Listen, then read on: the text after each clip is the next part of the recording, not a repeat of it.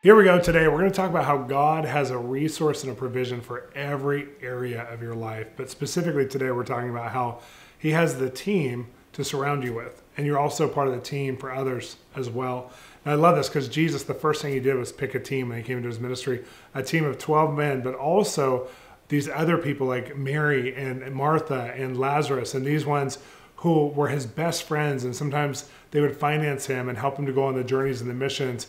Others would help serve him in the mission itself and were being trained to also perform and carry the kingdom further when he was going to pass away, which they didn't know that, but that was part of his original plan. God has a team for you. And this is one of the things when we look at God as a provider, and I wrote that book, God the Provider, or Provision, Prophecies, Prayers, and Declarations.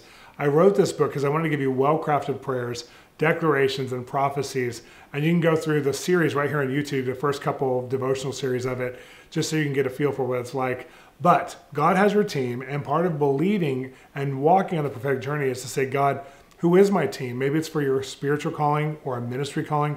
Maybe it's for your business. Maybe it's for a political career. Maybe it's for your family. I know for my wife, Cherie, when I was traveling so much right when we had our first baby, after about 10 months, she was worn out. She had such a big life where she was managing the business affairs of what we were doing, plus raising this beautiful baby who had colic for over 9 months. And so she was maxed out. And I was gone, I think, 250 days that year. And we began to cry out to God, Lord, what is our support? What do you want to send us to help us? Because we didn't have a lot of resources or finances. And nannies in LA started at like $40 an hour. So we were like, are you kidding me? We can't afford this. And God sent us a good friend of ours who's now like a grandma to our little girls from the church. And she was able to do it at a really good rate for us. And she's believed in our family and became a nanny to us at part-time. It was like 2 days a week, and it became a little bit more and a little bit more as we went. And she was the nanny of our girls for like 2 years. And we just had a FaceTime with her the other day just to touch base because the girls love her so much. We love her so much. Her and her husband are so dear to us. God has a team for you, and it's within the lifestyle you're living. And some of you have prophetic destiny projects. Maybe it's a creative project for a book you're supposed to release one day, or maybe it's something in a ministry you're supposed to plant or do something with, or maybe it's a business. Whatever it is, God has people who are part of the support structure, and they're not just people who are going to be people you use their services, but sometimes they're people who become part of the covenant purpose of God to you and become part of your life in a real way. That doesn't mean you're besties with all of them, but it means that there's a kingdom rapport that you build with them that's much different than just a working business relationship. There's a mutual honor and a respect and a pouring back. I love watching that. And now, one of my first times of really experiencing this was when I was building my own ministry back in 2001. And I remember one of the guys that I had brought from Ecuador and Guatemala to come live with me became my assistant, quote unquote, at the time. He was a terrible assistant because he couldn't write in English. He could speak in English, but he couldn't write in English. But I knew I was supposed to bring him alongside me to help me with the ministry, and I didn't know what capacity, so I just put him in an assistant role because I needed so much help, and he was so helpful around the other kinds of assistant jobs. And within, I think, a year and a half, he became like a ministry partner, and then pretty soon he was leading with me to the point when he got married. He ended up planting my church with me in LA, and now him and his wife, they lead our church, Expression 58, in Los Angeles, California.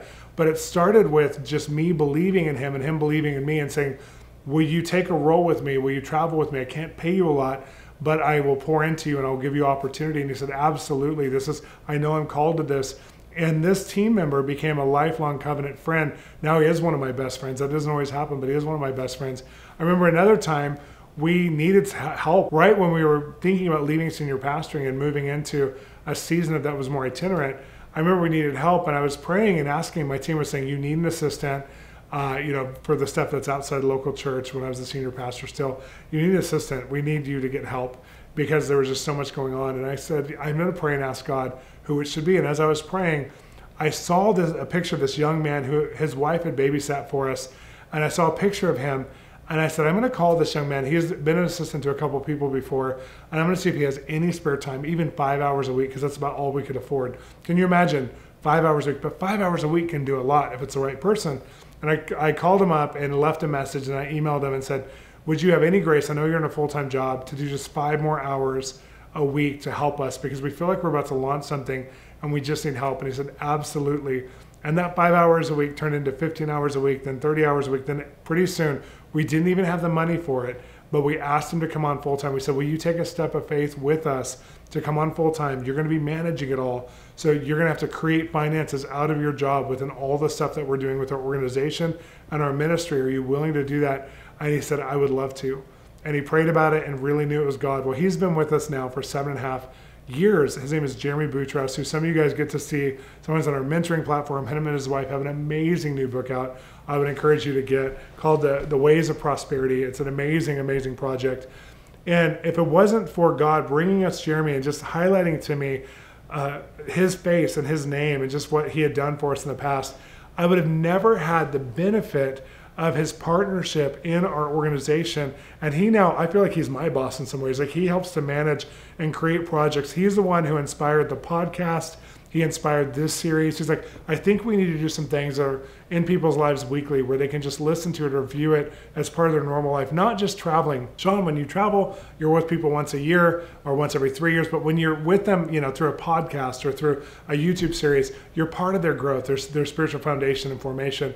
I think we're supposed to do that. So a lot of the greatest ideas we've had, even on books, he kind of ghost wrote Modern Prophets, he has been responsible for. I couldn't have dreamed to find someone as gifted as Jeremy, and yet God showed me how to get Jeremy, because God has a team for you. And we've been able to contribute back into Jeremy's life, give him some opportunity, but man, has he been a blessing. I think of Steve and Jenny, who are right here filming me right now, and Steve and Jenny did John Paul Jackson's show on Dreams and Mysteries with Streams Ministries. And I love John Paul Jackson so much. And we met because of a divine appointment. It was so cool. That's a whole other story we should tell sometime. And they invited me to host some of the episodes of John Paul's. They were keeping the show going for a little while after he had passed away. And so I hosted a few of the episodes, I think 4 or 5 episodes. And then I just started to see what we were going to be doing in the future of media. And I invited them to come and do some of our media with us. And they've done basically all of our media since we've launched our ministry. Steve and Jenny have done our e-courses and our mentoring platform and this show and so many things we've done. And it's because God brought us alongside of each other at just the right time to launch us. And I hope we've been a benefit of them as well. But I'm going to encourage you that God will bring team to you. And I know we've been a team. I've been an asset. I've been a board member for some people at just the right time to bring the right opportunities to them. And I want to encourage you, maybe you're supposed to be someone's team or receive someone to be on your team. But if you feel like you're without team, if you feel like you're without support, maybe you have that manuscript, that script, maybe you have that music project, whatever it is, and you are without team, I want you to ask God, would you show me people in my life that I am called to invite into an opportunity? Maybe there's not a monetary opportunity. Maybe it's more of just, hey, you've always wanted to be an editor. Do you want to try out my book? Maybe it's somebody who has, you know, a gift in some area, and you're going to pull on their gift and say, I will do a gift exchange. Here's what I'm gifted at. I'll give you something in this area if it makes sense, if you'll give me something. I know one girl, she asked me to help her with writing her book, and she said, I'll give you free babysitting hours. If you'll, you know, for your kids, if you'll help me, just give me direction and coach me in this. And I did that for 3 sessions, and she gave us a bunch of babysitting. So this is something that if you just pray strategically, God can show you how to pull on somebody and when you're pulling on them in the right way, it's a mutual benefit, and it also builds a kingdom. And whatever you're building actually is part of their reward in heaven. And I just think of Steve and Jenny and Jeremy and Hona and the different people I've mentioned in this video today. I think of how everything I get to build, they benefit from for eternity. And I get to benefit from what they're building for eternity, because we're in a purpose that is a God-given purpose, a God-given alliance, and that's how it works in the kingdom. It's like God looks at it and goes, one for you and one for them.